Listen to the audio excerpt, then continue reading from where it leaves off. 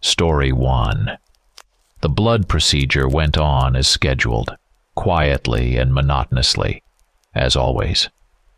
The donors sat in comfortable chairs, their fingers clasped, watching the crimson streams fill the plastic bags. The faint whisper of conversations dissolved into the soft hum of the equipment, when suddenly one of the donors, a young man, began to panic. His fingers trembled, and his eyes widened in fear.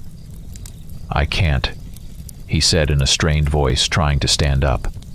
Suddenly he jerked, pulling his arm away, and the needle came out, spraying blood onto the floor. Red drops scattered like tiny rubies on the white tiles. Panic spread through the room as the man continued to struggle. Dr. Renfield, a tall man with a cold gaze, and Nurse Sarah quickly rushed to him.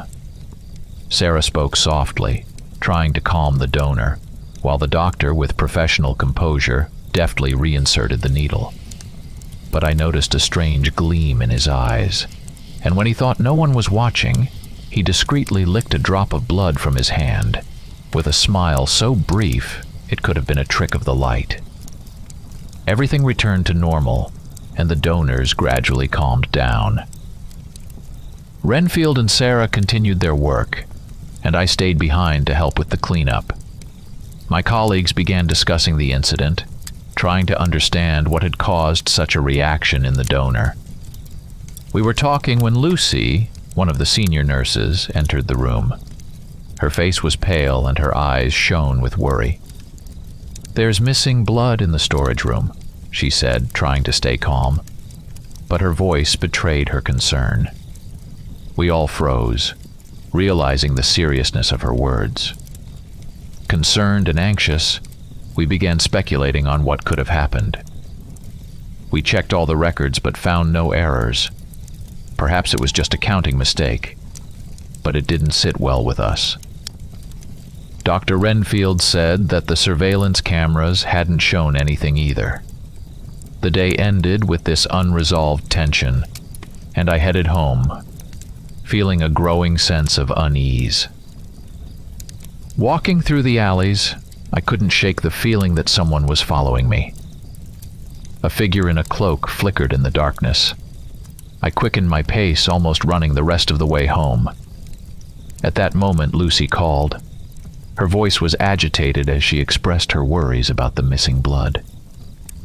Who could have stolen the blood? What kind of psycho would do that? Her voice trembled with anxiety. Breathing heavily, I reassured her as I finally reached home. Locking the door, I felt a slight relief, but the thought of someone outside still lingered. Trying not to panic, I checked all the locks and shutters, yet it still felt like someone was watching me, hiding in the shadows of the night. Morning came. I headed to work again.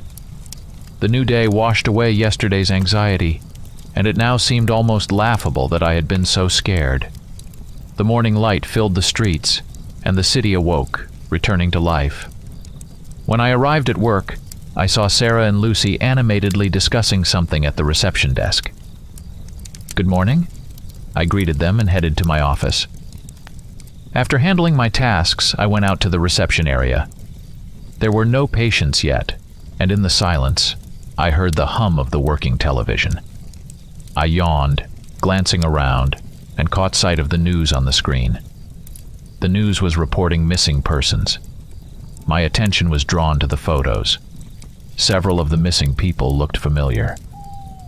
I frowned, trying to remember where I had seen them. Lucy, sitting nearby, was also watching the news. Suddenly her eyes widened, and she gasped, covering her mouth with her hand. "My God, we've seen them. They're our patients." We exchanged looks, and I silently nodded, recalling those people. Faces, smiles, conversations flashed before my eyes.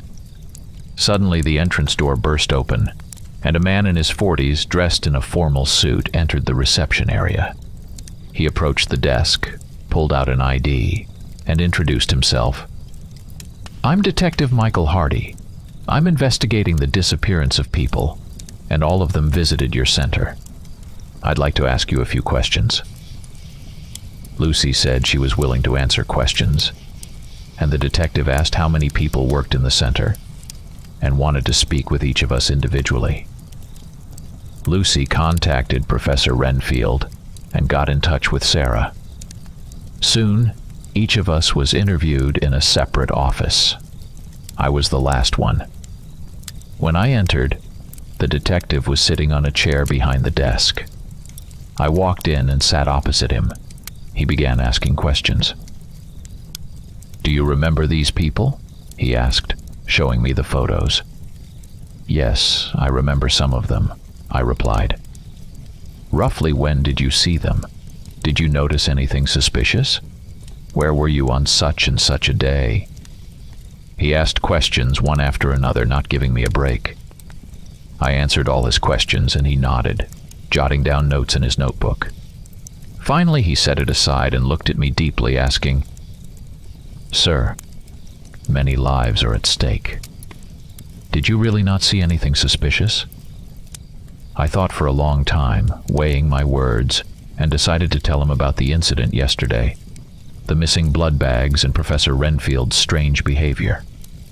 The detective listened attentively, noting down something in his notebook, and thanked me before letting me go.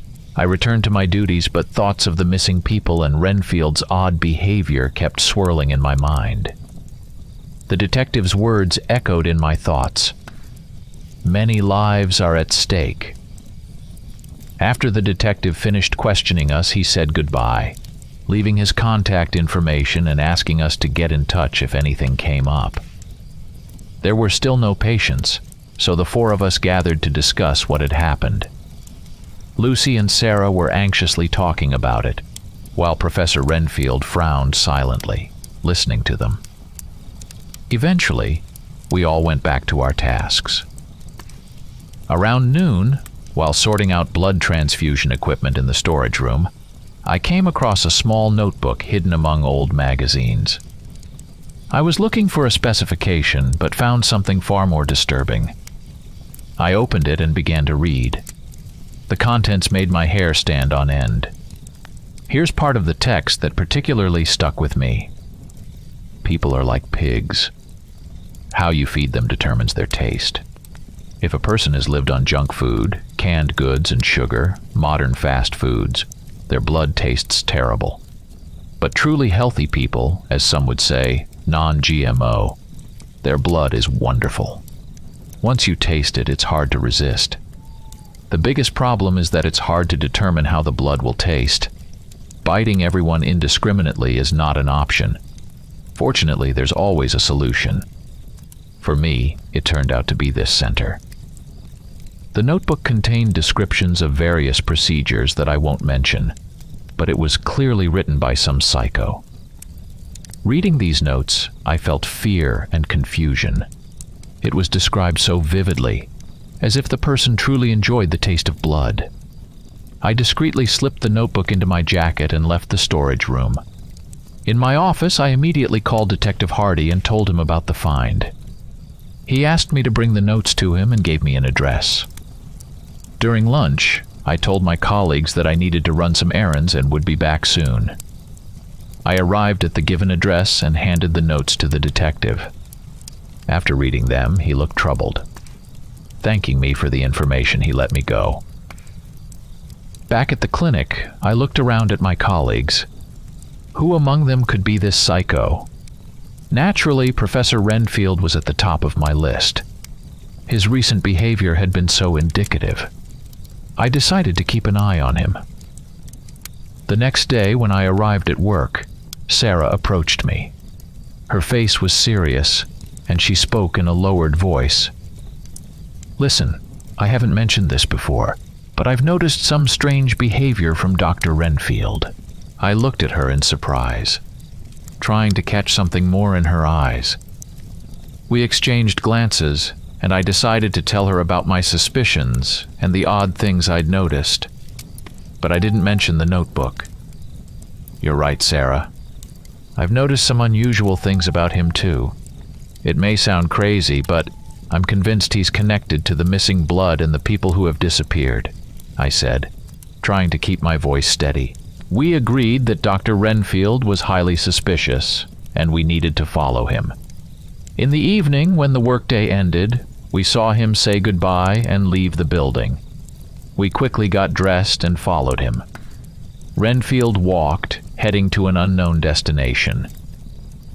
We kept a safe distance, trailing him. Soon we found ourselves at an abandoned building. From a distance we watched as Dr. Renfield inspected it, peeking through the windows before going inside. We exchanged looks and followed him. Inside, the building looked deserted, as if it hadn't been visited in decades. The floor was covered in dust and the air smelled of mold. The walls were peeling and the windows were boarded up. The faint creak of floorboards and the echo of our steps created a sinister atmosphere.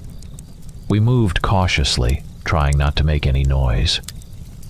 Looking around, we realized that Dr. Renfield had gone down to the basement. The stairs leading down were to the left of the entrance. We carefully descended, trying not to reveal our presence. The basement was dark, and we moved by touch, holding onto the walls. Soon we found a lit room, a locked door. We opened it and were horrified. Inside were numerous people, chained to the walls. The walls had spikes to which the chains were attached. All their mouths were gagged and many were injured, covered in blood. It was truly a terrifying sight.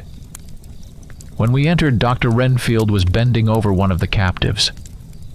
The horror that gripped me made me shout, "What are you doing?" Dr. Renfield turned, his face filled with surprise and anger. But before he could say anything, I noticed that the eyes of the captives were staring in terror at something behind me. The realization came instantly. Sarah was standing behind me. I turned and was struck hard, thrown against the wall. Pain shot through my body, and I nearly lost consciousness. Lying injured, I couldn't move, but I saw Sarah standing at the entrance. Her face twisted, becoming inhuman, and she opened her mouth, hissing. Fangs protruded from her mouth. Damn, it was truly terrifying. She lunged at Dr. Renfield, knocking him to the floor. Then she grabbed his neck and bit into it. He screamed desperately, and blood flowed down his neck. Sarah, or whatever she was, slowly drained his blood. I thought it was the end for us when a series of gunshots rang out. It was Detective Hardy. Bullet after bullet, he shot at the creature. It howled in fury and jumped to the ceiling. Detective Hardy kept firing. Soon the creature escaped through a window, smashing it and fleeing outside. Detective Hardy called for backup on his radio. Soon the building was surrounded and an ambulance arrived. Dr. Renfield was unconscious. I had also suffered a couple of broken ribs and was hospitalized. The next day, Detective Hardy came to the hospital. His face was serious and he spoke in a low voice. "We searched for that creature, but we couldn't find it. I had trouble explaining this situation, but the many witnesses saved the day." I thanked him, and he left. I remained alone in the ward, staring out the window. Thoughts swirled in my head, wondering if I would meet her again, if I would be safe. At that moment, a squirrel with glowing eyes watched me from a swaying branch. Story 2. I've been living here for a couple of 100 years, ever since the lake turned into a swamp. It never changes. The same murky water with warty clumps, gurgling from its depths and releasing gases. The old lake, like any old woman, grumbles and stinks. When I feel like stopping, not getting up, and not breathing, I look at it. I remember that I mustn't become like it. The swamp is decrepit and disgusting, but I'm not. Not yet. The jagged walls of my hut have warmed up during the day. I step outside and sit on the very edge of the piece of land I call an island. It's a grand term, but in reality it's just a large clump of earth with tussocks and skyward stretching horsetails. Here and there, sedge pierces through, sharp as a blade. I should gather and dry it to plug the cracks in the hut for the winter. When it gets cold, I'll hide my home under a blanket of prickly fir branches and sleep inside. The swamp will guard me until spring. It never freezes. Loose clumps of ice, waterlogged, deceptively still, will swallow anyone who tries to cross, whether to or from the island. But winter is still far off. The swamp and I are like night and the moon. Black water reflects the sky and me as a pale spot. Hair like hoarfrost, eyes like transparent gems. I lean over, looking at the inky murk tangled with green algae and duckweed. It smells of mold. Underwater plants reach from the bottom, swaying in a slow dance. Sometimes they part, and you can see human bones sinking into the peat. I want to retrieve at least one and check how the swamp has polished it. Would it be suitable for beads or a comb? I used to make various beautiful things from bones, but now I'm building a bridge to the other side. The swamp has been my prison since I lost my skin. No matter how much I try to touch the water, it burns my bare flesh like fire without the frog skin. The last time, it left a scar on my hand. I can't leave the island on my own, can't break the bond between me and the swamp until the predestined comes to pass. But how will it happen if my skin is long gone? The scariest part is not understanding why it happens this way. I know the conditions, but not the reasons. So I habitually lie to myself. The swamp is angry that it's old and stinky, and I'm not. We're the same age after all. The sun rolls behind the horizon like a golden bun. Twilight brings coolness. Thick fog rises from the swamp. Tonight is a full moon. Finally, a few hours of freedom and a chance to eat. My fingers holding the athame tremble with anticipation. First pain, then joy. You have to pay for joy, even someone like me. I wait a little longer.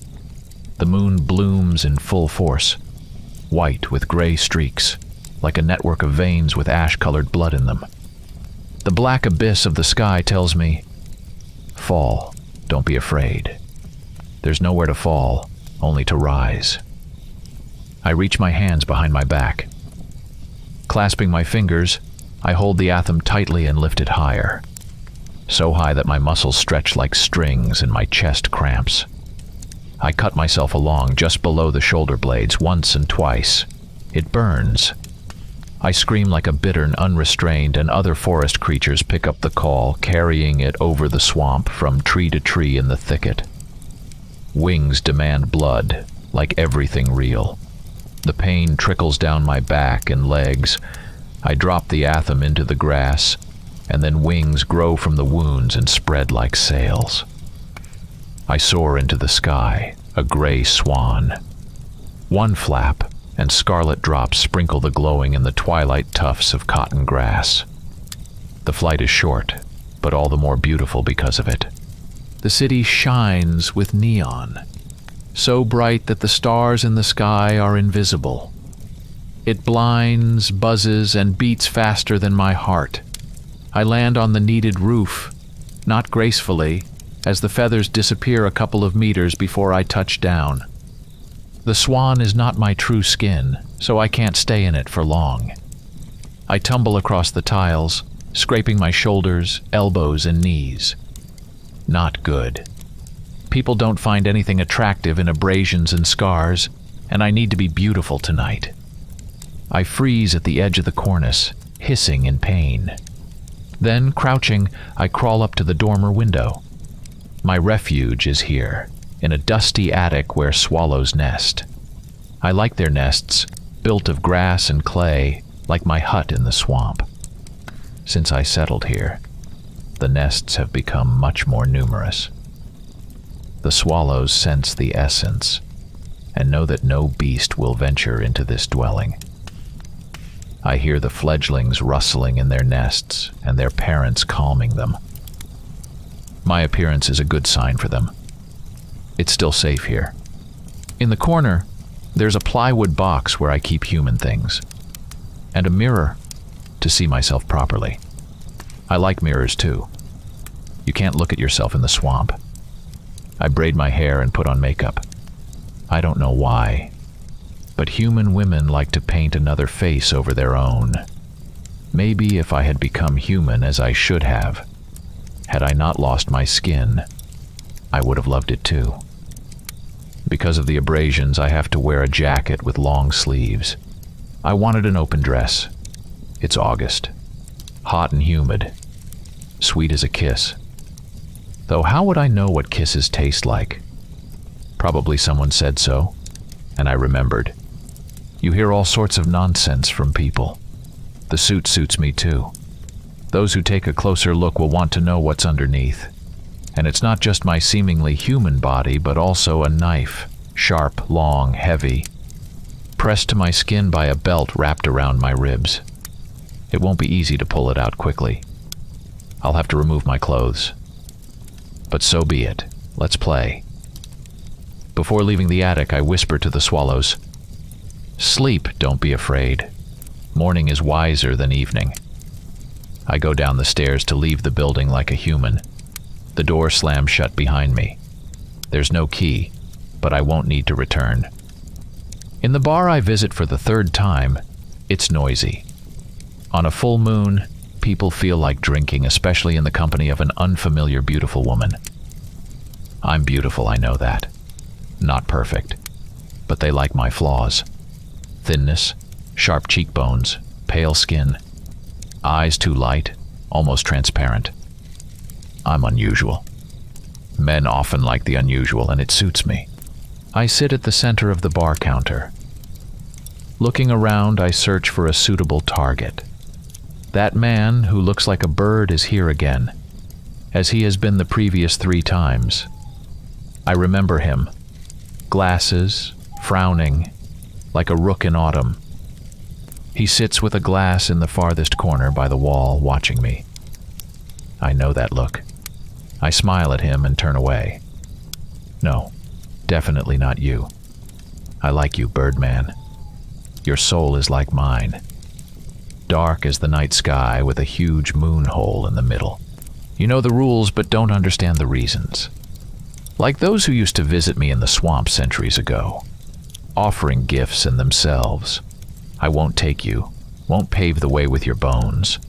Sit, drown your emptiness in alcohol, and be glad you're free, unlike me. And here's someone who will do. I sense him before I see him. He catches my eye, smiles. White teeth, well-groomed face. Sturdy, but not large, neat. The scent of cologne, bitter leather, spicy wood, almost masks the sour tinge of a prolonged party on his clothes. Life is a celebration for him. A type. Such men used to come to my swamp too. Always confident, quick to make a move, never missing a shot. Because of one like him, I lost my skin. I hate them. But that makes it easier. I lower my eyes. They like it when a woman pretends to be shy. I feel the hot gaze of the man in glasses on the back of my neck. Why are you burning me, dear man, just like my swamp? If you knew who I am, you'd look differently. You're not one of those who shoot arrows at random in search of a bride. And if you were, it wouldn't matter to me now. Are you waiting for someone? The well-groomed man moves closer. I shake my head, and he immediately takes the bull by the horns, sits down, offers a drink. I agree for show, then discreetly pour the contents of my glass into someone else's, abandoned on the counter. My insides can't handle human alcohol or food. Someone like me needs a different kind of nourishment. He chatters non-stop, talking about his job. He's a big boss, of course. Then about his new car. He'll probably offer to show it soon. Good. I pretend to be interested, but I'm not really listening. They always say the same things, boasting about money and status before slipping a hand under a woman's clothes. It doesn't work otherwise. They're like rotten logs. All the strength is on the outside, and even that's fake. The comparison amuses me, and I laugh loudly. Let him think I'm flirting. Men like that. But the foreplay has dragged on. I glance out the window discreetly. The black tops of the trees and the edge of the sky above them are visible. The moon is leaning towards the west. Morning is getting closer. Time to act. I pretend to be hot and slide the jacket off my shoulders slightly. Just enough to show the curve of my collarbones and sharp shoulders while still hiding the scrapes from the fall. His pupils dilate. Fragility always excites them, probably because they imagine breaking it. But my fragility is external. Unlike him, I am more inside than I appear. After the fourth glass, he acts more decisively. His hand rests on my waist, slowly sliding lower. It's disgusting. But it's okay. I'll endure. Instead, I lean into him and remind him he promised to show me the car. His breathing quickens. So does mine, but for a completely different reason. I wonder if people realize how much hunger and lust have in common. It's time. We stand up and walk out of the bar. His hand already possessively rests on my hip, even pushing me forward. Hurry, hurry. I obediently quicken my pace. I also want to do everything quickly. My stomach aches. I haven't had a crumb for a whole lunar month. That's a long time, even for someone like me. The red car is parked at a distance, among the trees. I'm used to cars, but I still don't like them. Tight boxes reeking of iron and gasoline. Even horses smelled better. Don't turn on the light, I ask him. I slip off my jacket. The streetlights are far away. In the darkness, my scars and scrapes are almost invisible. He agrees, collapses onto the back seat, fumbling with his belt. I climb in after him, stopping him. I push him onto his back and straddle him. I slowly run my finger along his cheek, chin, neck, calming him. He obediently freezes, closes his eyes. "You're unusual," he says. "You must have a lot of tricks up your sleeve." "You have no idea," I reply, and this time I'm not lying. I unbutton his shirt, button by button. I touch the muscles on his chest, lingering where the heart is hidden beneath. Young, strong, healthy. Unspoiled by curses and sorrow. Just what I need. "Undress," he almost orders. His breathing is rapid and shallow from tension. His bulging zipper presses against my thighs. Through the fabric I feel the pulse and heat. The flesh of a deer trembles similarly when a wolf sinks its teeth into it. I've seen it many times. How much do excitement and the fear of death have in common? There will be time to think about it. "Be patient," I coo. "We need to prepare." I rock slightly to find a position where he will be pinned to the seat, so he can't throw me off. Sometimes they jerk and try to run. Then I start the swamp chant, in the language of the wind and dry leaves. Now it's just a ritual, a tribute to the ancient times. But once the whole world obeyed our songs. I whisper words in a different language, weaving them into my breath.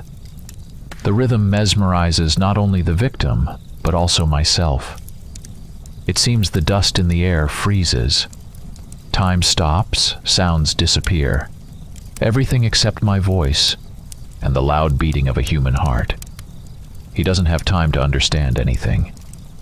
His eyes widen in surprise when I lift my shirt, pull out the hidden knife, and raise my hand for the strike. With the last breath of the swamp song, I plunge the blade into his chest. He squeals like a strangled piglet, high-pitched and raspy. My left hand presses on his larynx. My right quickly slices through skin and muscle. I'm good at this. It's as if my hands were truly made for it. By the time I reach the ribs, he's barely breathing. His head is thrown back, eyes rolled up. The car interior is soaked in blood. The knife is powerless against the ribs, so I throw it aside and break them with my hands. The ribs are thicker than my fingers, but not as strong. Werewolves are tougher than humans after all. Here it is. My mouth fills with saliva, and my insides with sweet anticipation. I tear the warm heart from the ruined chest and sink my teeth into it. It still seems to twitch, though its owner is already dead. Several minutes of ecstatic pleasure. Human blood burns my esophagus, warms my stomach, and viscously drips from my chin. I lick the last sticky pieces of flesh from my fingers. I feel strength and lightness, as if I could jump and fly. The scratches on my skin heal. All except those I made with the athame. I lift my head and look at myself in the rearview mirror. My eyes glow white neon, just like the city signs. I smile contentedly with blood-smeared lips, like lipstick. It was a good heart, nourishing. Enough until the next full moon. Behind me, the lit part of the alley, the porch, and the barred doors are reflected in the mirror. I can't go back there. 3 missing patrons might draw attention. It's a pity. For some reason, I like this place. When the bridge is built and I no longer need to eat hearts, I'll visit it again. I must plan for the future. I see the man with glasses leaving the bar in the mirror. He lights a cigarette, looking at the sky. I should hurry, but I freeze.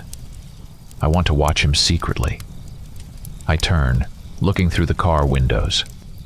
The bright lunar circle reflects in his glasses, and for a second I imagine his eyes glowing white like mine beneath them. Of course, that's impossible, but I still feel a connection. A lost path, an unfulfilled life, a mistake that cost the predestined. It happens to people too, surely. He carelessly extinguishes the cigarette against the wall and, without looking back, goes back into the bar. I sigh in disappointment. Meanwhile, the fabric of my shirt on my back is getting wet. The cuts throb and pulse with heat. I should hurry if I don't want to return without bones for the bridge. I wipe my hands carelessly, smearing blood on the seat upholstery. I need to get the body to the swamp before sunrise. In the daylight, I can't wear the swan skin, and without it, I can't cross the swamp.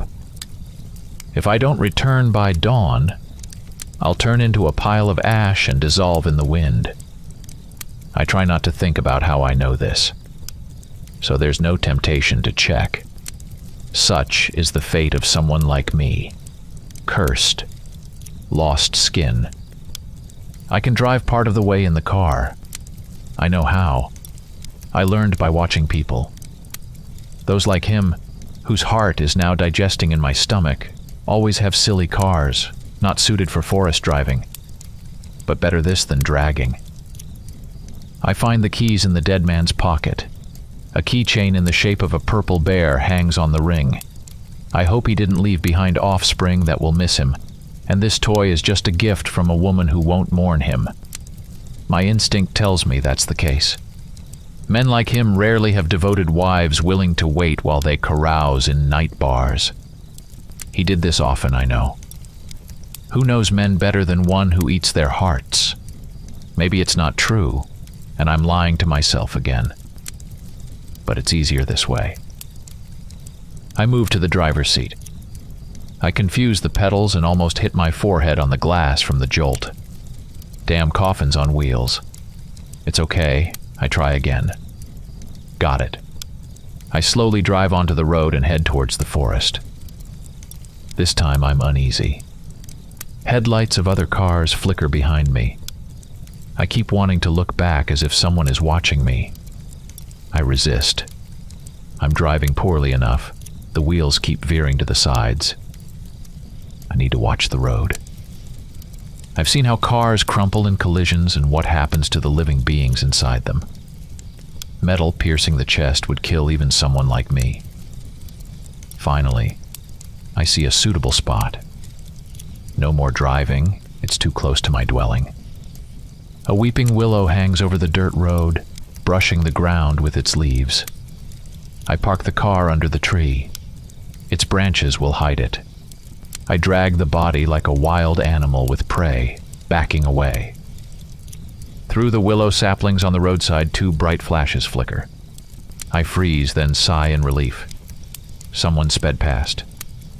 I suppress a shudder. Am I afraid of being caught?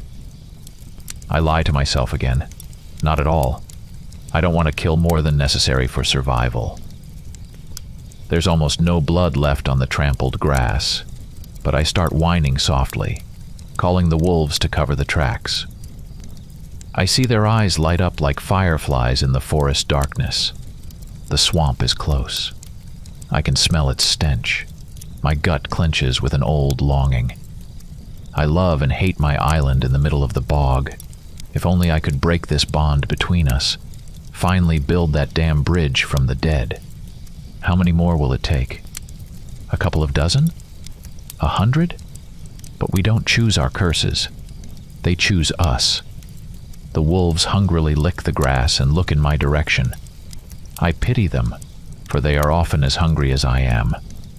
I'd give them the corpse to devour, but I'm afraid the beasts will scatter the bones throughout the forest. And I need the bones myself. At the edge of the swamp, I stop, catch my breath, then tilt my chin to the sky and howl long and mournfully. The wolves join in, their howls echoing in the night. It makes things easier. It's always easier when you don't grieve alone, but enough of that. The past can't be changed. The skin can't be returned. I carefully push the corpse into the water, drowning it with a long stick. The swamp grumbles and bubbles in discontent, but accepts the offering. Somewhere beyond the pines, the sky is growing pale. Morning in the forest is always murky white, like diluted milk. Fog snakes through the moss and hugs the trunks. My shirt is already sticking to my back, stiffened with blood. I strip it off along with the rest of my clothes. I send them to the bottom of the swamp as well. I remain naked. It's better this way. More natural. Humans don't have skins, so they invented clothes to cover themselves. I drive the stick into the silt with force, pressing the body to the bottom. Come on, my swamp. Dissolve this human flesh. Grow me a path to freedom. Let the curse release me so I no longer need frog skin or a stranger's arrow. The wolves suddenly fall silent. It's too quiet, but there's no time to think about it. Pain explodes across my back. Feathers pierce the skin. I soar as a swan, barely touching my island with my feet before they turn back into legs. Dawn hides the moon and stars, painting the sky orange-pink, like the side of a rejuvenating apple. I collapse in exhaustion onto the sharp sedge, tired. I wish I could sleep until the next full moon, unconscious like in winter. No hunger, no thoughts. The wounds from the wings slowly heal. I feel my skin itching, lazily scratching my back against the grass. My body is filled with languor. Moving seems impossible, but sleep doesn't come. The forest creatures are still silent. Strange. Not even the robins in the spruce thicket are singing, and they always greet the day. Something is wrong.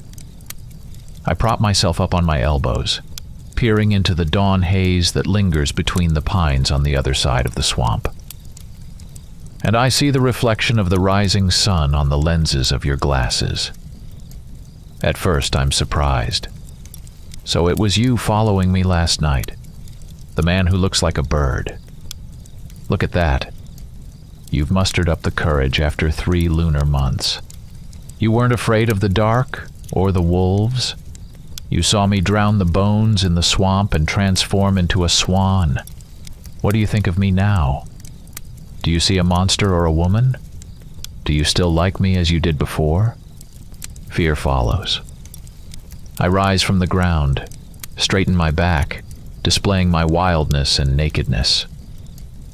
What will you do, brave young man? I try to read your scent and the feelings hidden in it, but I can't. It becomes even more terrifying when I realize what you're holding. Not a bow and arrow, no. No one roams the forest with bows and arrows anymore. I've seen these things before, spitting fire and iron. The world has changed, but so have I. Could it be that the rules have changed too? You're aiming at me with a gun. You're going to shoot. The exhilaration that grips me is akin to madness. Because morning is wiser than evening, I whisper. A cuckoo timidly calls from the top of a fir tree. Another one answers. The forest comes alive. Everything falls back into place. The circle closes. So I'm no longer afraid. I laugh loudly. I close my eyes and spread my arms wide as if for an embrace. Shoot me. Let the bullet sink into the swamp. Maybe I'll catch it. Story 3. My name is Jack, and I've spent the last 10 years working in a national park. My journey to this job was not easy and full of twists and turns. Initially, I graduated from the University of California with a degree in English philology, after which I worked in manufacturing for some time, servicing equipment and working on the assembly line. However, a series of family losses made me reconsider my life priorities. I left my job at the factory, used my savings to volunteer at a local botanical garden, and eventually enrolled in a seasonal school in Rangeley, Colorado. I experienced firsthand that spending time outdoors was much better for mental health than working in a dusty, windowless factory. For many years of working in the national park, I rarely encountered anything supernatural or mysterious, although many people love such stories. However, one day I truly had to confront an unusual phenomenon. During one of my regular night patrols, as the cool air gently brushed my face while I walked between the tall pine trees, I suddenly stopped, noticing something unusual. Lights flickering in the distance were moving at an incredible speed and seemed utterly chaotic, unlike anything I had ever seen before. I watched their dance until they vanished on the horizon, captivated by their mysterious movement. These strange lights continued to appear almost every night for the next week. An inexplicable feeling that something unexplainable was happening here haunted me.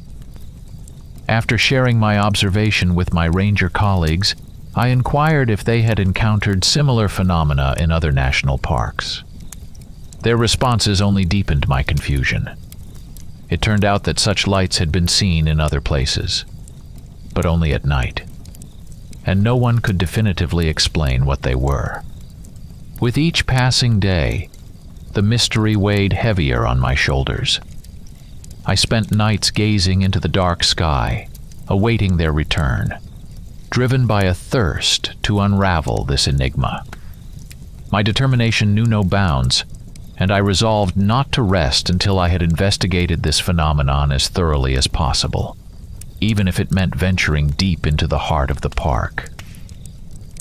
Leaving camp on a cloudy morning, I felt the heaviness of the air saturated with pre-rain scents. The forest seemed to close in around me, creating a secluded space between the tall trees, their long shadows stretching across the ground.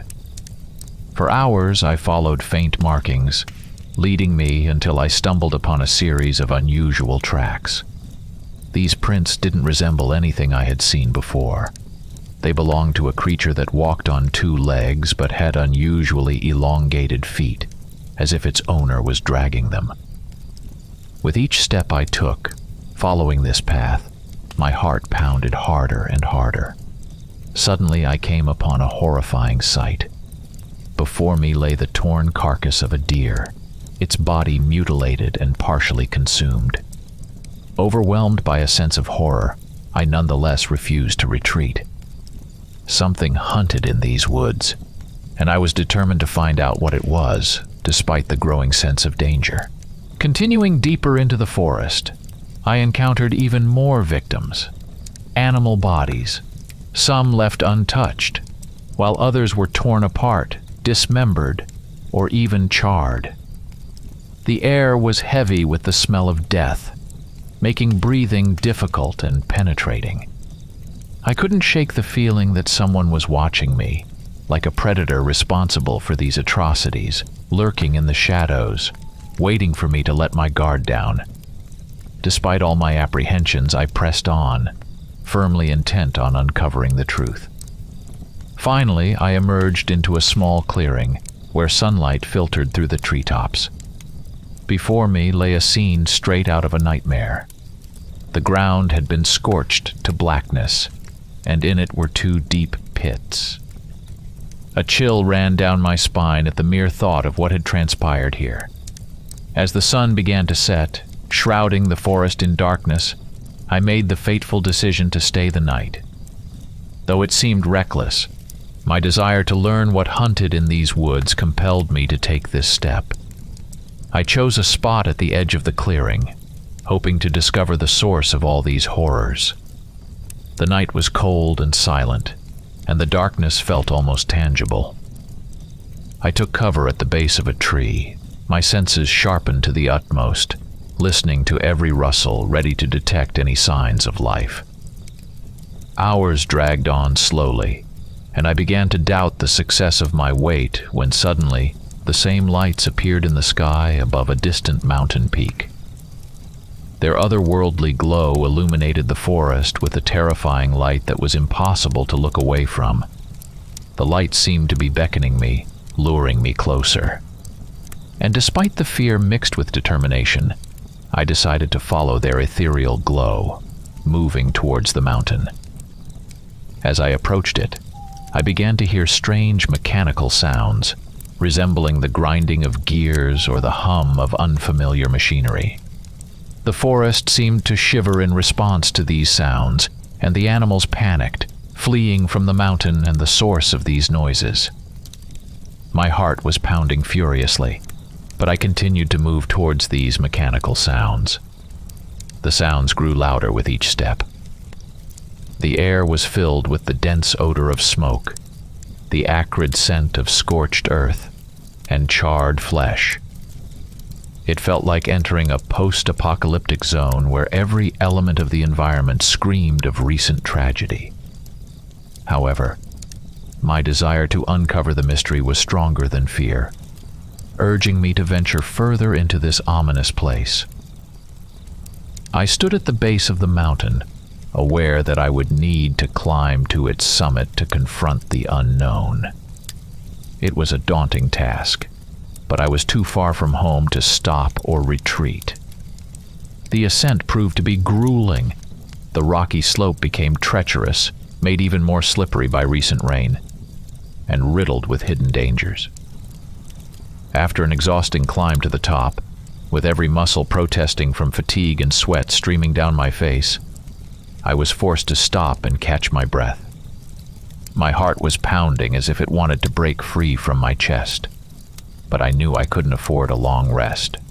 The strange lights continued their mysterious dance overhead, pulling me closer to the truth. Reaching the summit, I encountered a sight that defied explanation. The lights, as it turned out, were luminescent flying objects of unknown nature. They hovered in the air, emitting a strange green gas that slowly descended to the ground like deadly mist, destroying animals and scorching all vegetation beneath them. The scene below was simultaneously terrifying and mesmerizing. I couldn't tear my gaze away, captivated by this mystical spectacle. The smell of the gas was so overpowering that when it reached me, my vision began to blur, and my legs barely held me up. I lost consciousness, succumbing to the toxic fumes. The world around me disappeared, leaving me in a state of unconsciousness. When I woke up after the fainting spell, I felt a severe headache and noticed that it was difficult to focus. Trying to recall the events that brought me here, I found my memories blurred and fragmented, like pieces of a terrifying dream. Nevertheless, I remembered the lights, those strange, otherworldly lights that had become the key to an unknown mystery. Suddenly, I realized that I was no longer on the mountaintop. Instead, I found myself in dense undergrowth, lying on damp ground. The smell of the gas had disappeared, replaced by the earthy scents of the forest. Struggling with every movement, I discovered that my limbs were weak and barely supporting me. My mind was consumed by a single goal: to find my way back to the ranger station. I needed to share what I had seen and experienced, to warn my colleagues about the hidden threats lurking in the shadows. Pushing through the thick underbrush, my thoughts revolved around the other rangers with whom I had shared stories of the mysterious lights. I wondered if they had encountered the same as I had, and if they were searching for answers about the lights and the strange creatures haunting the park. If so, why had they been silent about it? Or perhaps their warnings had fallen on deaf ears? Or were their stories lost, whispered away into the forest's secrets? I was determined not to let my own story fade away in the same manner. Despite fatigue and weakness, I continued to move forward. As the sun began to set, I stumbled upon a narrow, winding trail. I followed it desperately, searching for any signs of civilization, any confirmation that I was heading in the right direction. The trail led me deeper into the forest realm, where shadows grew denser and more oppressive with every step. After a while, I realized I had become lost. The forest, which had previously felt familiar, now seemed alien and unpredictable. I felt that the forest had somehow changed, becoming something else. Tree branches appeared twisted like gnarled fingers reaching out to grasp me, and rustles in the bushes sounded like whispers or faint laughter. This transformation was not just physical. It seemed that the very atmosphere of the forest had become darker and more foreboding. I wondered if it was connected to what I had experienced on the mountain, or if my mind was playing tricks on me due to exhaustion and stress. Suddenly finding myself in the epicenter of an inexplicable nightmare, I began to question my true location. My gaze swept through the surrounding darkness, which seemed to come alive, extending its cold tendrils to envelop me. Anxiety grew with each passing minute. I felt like I had become prey to an invisible predator lurking in the shadows. My heart pounded furiously as I quickened my pace, trying to escape the unknown threat. A low, guttural growl reached my ears, seemingly coming from underground. Something massive crashed through the underbrush and a tree toppled not far from me, prompting me to panic and run. The growling grew louder and closer, but I didn't dare to look back, desperate to escape. The darkness closed around me so tightly that I failed to notice the steep slope in front of me. I stumbled and tumbled down, hitting the ground and rocks. The pain was sharp, but I managed to get back on my feet. The growling, to my relief, subsided. Apparently the predator had retreated. Determined to rest for a moment, I started to look around for a way out of this unfamiliar part of the forest. Gazing at the sky, I was struck by the extraordinary beauty of the stars, which seemed brighter and closer than ever before. It was the most astonishing night sky I had ever seen. However, the strangest thing was the complete absence of sounds. The forest seemed dead. There was no bird song, no rustling of leaves, no sounds of living nature. This unnatural silence filled the atmosphere with a sense of unease and isolation. I realized that it was important to remain calm and composed to find a way out of this unforeseen situation. Recognizing that the forest held many natural signs that could help with orientation, I began to carefully inspect the surrounding environment for clues on trees, in the soil, and on the ground. However, to my surprise, I found nothing useful. Everything around me appeared the same as before, and yet entirely different. As deep darkness fell, I realized that I couldn't do without artificial lighting. Fortunately, I had a LED flashlight in my pocket. Once I turned it on, the surrounding world revealed itself to me in unexpected light. Everything around me seemed strange. The trees had an unusual shape, the leaves were distorted, and the trunks were twisted into unfamiliar bends. Exhausted from endless wandering, I decided to take a short break to gather my strength, despite the pain in my back and legs. I knew I needed to keep moving. The surrounding world was completely unfamiliar and filled with unease. I realized that I couldn't rely on assistance and that my safety was at risk. Rising to my feet, I continued forward, trying to find a way out of this eerie forest. Every time I thought I had found a trail, it led either to a dead end or a dangerous area. A sense of despair and helplessness overcame me, with the thought that I might never escape this place. Hearing the rustling of branches and the whisper of leaves behind me, I immediately turned around and saw a huge creature in the darkness. Its silhouette resembled a bear, but it had antlers on its head, resembling moose antlers, large and imposing. My heart froze with fear, and I realized that I needed to act immediately. Instinctively, I started running. The unknown creature was chasing me, and I could feel its hot breath on my back. I knew that if it caught up to me, I would have to fight for my life with whatever means I had. I ran as fast as I could, but I felt the beast closing the distance between us relentlessly. Panic engulfed me, and I felt utterly defenseless in the face of this unknown threat. Suddenly, my legs stumbled, and I fell, hitting my head on a rock. Consciousness left me, and I descended into the darkness of unconsciousness. When I finally came to, the creature was no longer beside me. Glancing around, I tried to recall the recent events and understand my current situation. Getting up with difficulty, I surveyed the gloom surrounding me. Not knowing how much time I had spent unconscious, I felt a headache and found a small wound. Realizing that my flashlight had been lost in the confusion, I felt a greater sense of helplessness, as I was left without a source of light in this insane forest.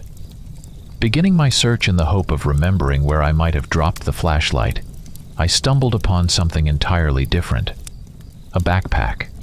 Opening it, I found food, water, and a compass.